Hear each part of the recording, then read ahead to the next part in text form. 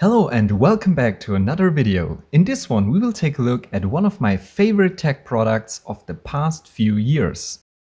The GPD Pocket. Actually, we will take a look at both generations of GPD Pocket. The GPD Pocket, like the name suggests, is a pocket-sized laptop or UMPC. It features an x86 Intel CPU, runs Windows, has a 7-inch touchscreen and a somewhat normal keyboard. So now let's start with a little unboxing. I have owned the first generation GPD Pocket since about 2018 and the second generation for like half a year now. So I had enough time to compare them and tell you what I think about both. Both pockets come with a leather case to protect the devices, for example when they are thrown into a backpack. The boxes they come in also feel quite nice, but the first generation box feels a bit higher quality. The rest is very similar. Both come in thin plastic bags and have a cloth sheet to protect the screen.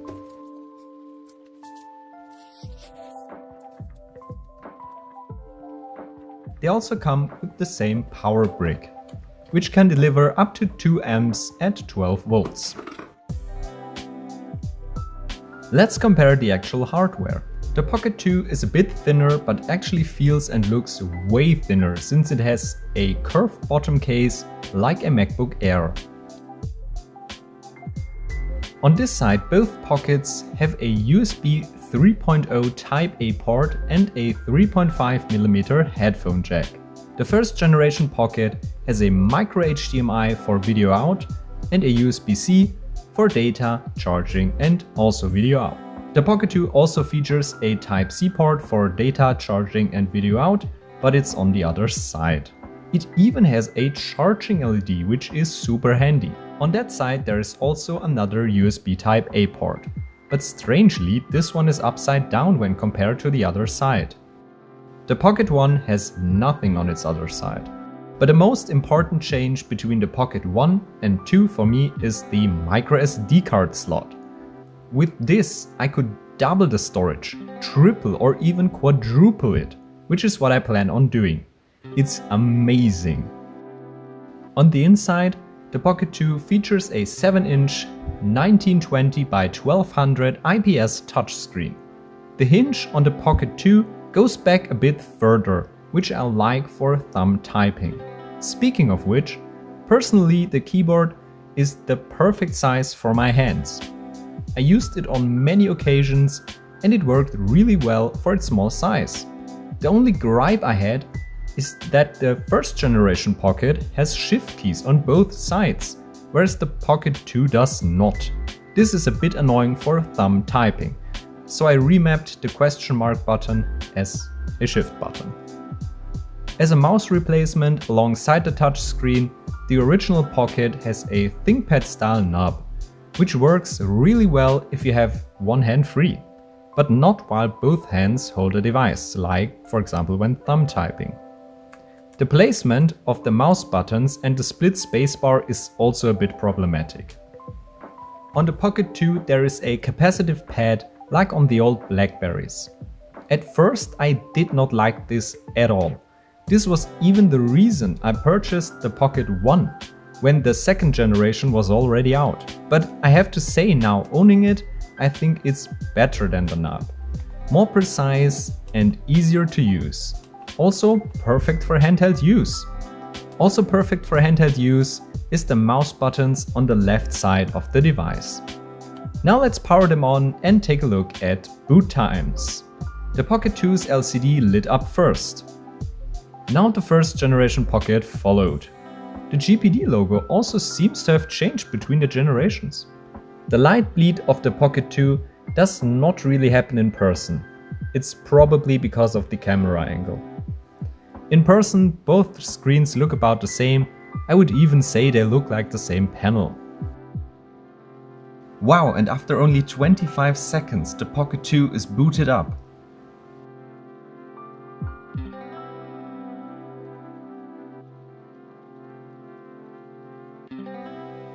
The The Pocket One took about a minute to start. For our next test, we can take a look at the performance of opening and playing back a YouTube video. The loading of the YouTube page was okay on the Pocket One. Not super fast, but definitely bearable. Let's look at this video, it seems like a cool topic. The loading of the video was actually quite slow. Let's crank it up to 1080p and look at the resource utilization.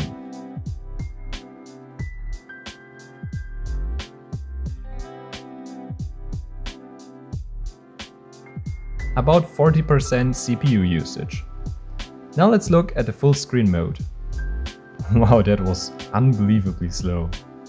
The GPU also seems to be more utilized now. Now to the Pocket 2. The search page is loading way faster. Let's also turn it up to 1080p and make the video full screen.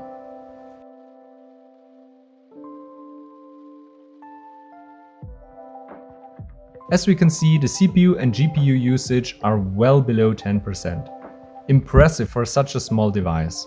Next, let's try some real performance benchmarks with Cinebench R23. We can see 4 squares on both screens here, since the Pocket One has a quad-core CPU without hyperthreading, while the Pocket 2 has 2 cores with hyperthreading. The original GPD Pocket used here has a X7 Z8750 Intel Atom CPU, while the Pocket 2 uses an Intel Core M3 8100Y. Both feature 8GB of RAM and 128GB of storage. The Pocket 2's CPU features 2 low-power Kaby Lake cores, whereas the Pocket One only features Atom cores, which are way slower. I wanted to make a timer for this, but both devices took so long that my recording already stopped when they finished. Both took over 10 minutes, but the Pocket One took way longer. For single-core performance, the Pocket One took over an hour. At the end, it achieved 171 points in single-core and 720 in multi-core. The Pocket 2 came in at 1163 points multi-core and 653 single-core. Using CrystalDiskMark, I wanted to test the speed of the internal flash storage of the 2 pockets. Both of these devices use slow eMMC storage, but the Pocket 2 uses a faster type. Let's see if this translates to better benchmark results. Wow, so yeah, the Pocket 2 is a good bit faster, but still actually only about as fast as a good USB 3 stick. But in day-to-day usage, disk access on the Pocket 2 feels okay. On the first generation Pocket, there are often very long loading times. Next, I wanted to try GTA San Andreas, which is one of my favorite games. For some reason, on the Pocket One, my version of GTA wouldn't start while capturing, so you just have to believe the screenshots here. The FPS was between 13 and 22 with some stutters. Let's see how it runs on the Pocket 2. I used the same settings for this, I put everything on max except anti-aliasing. Okay, let's go. This is actually the same GTA instance I used in the Apple TV eGPU video and the one I used for the development of GTA mods back in the day.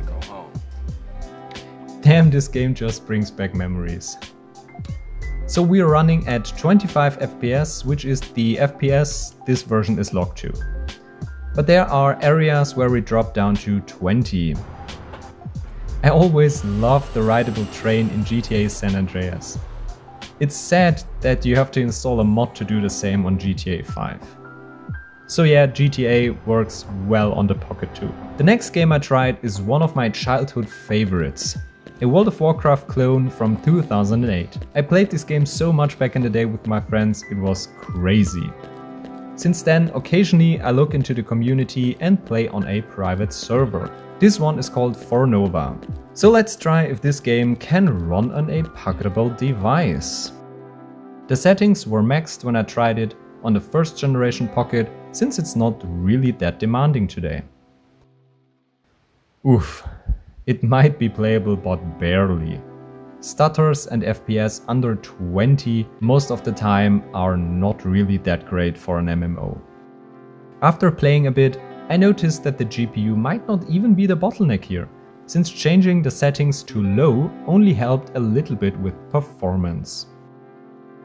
So now to the Pocket 2. I used the same settings, of course.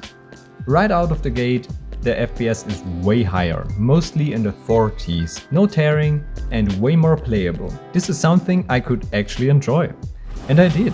After recording that footage, I played 4 Story on the Pocket 2 many times. But now to the real question, can it run Crysis?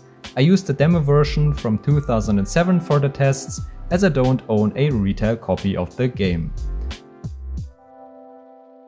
So for the original GPD Pocket, the answer is yes, but it ain't fun.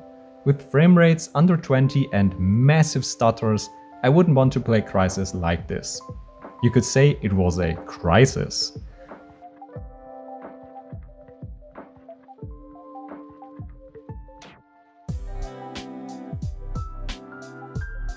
So let's look at the Pocket 2. This was actually playable. With frame rates over 30, I could actually enjoy this. To conclude, I love both devices. I watched ads for the Sony Vaio P as a kid and thought it was the coolest thing ever. I even bought an Acer Aspire One netbook at some point because of my love for small PCs. So when GPD announced the first Pocket, I knew I had to get one. I will probably install Linux on the first generation Pocket, since it often feels too slow on Windows. But the Pocket 2 is a great little machine, especially for late 90s and early 2000s retro gaming in a portable device. Let me know what you would do with a GPD Pocket, or if you even own one. If you liked this video, I would really appreciate a thumbs up. If you want to see more content like this, for example Hackintoshing the Pockets, consider subscribing, and I'll see you next time.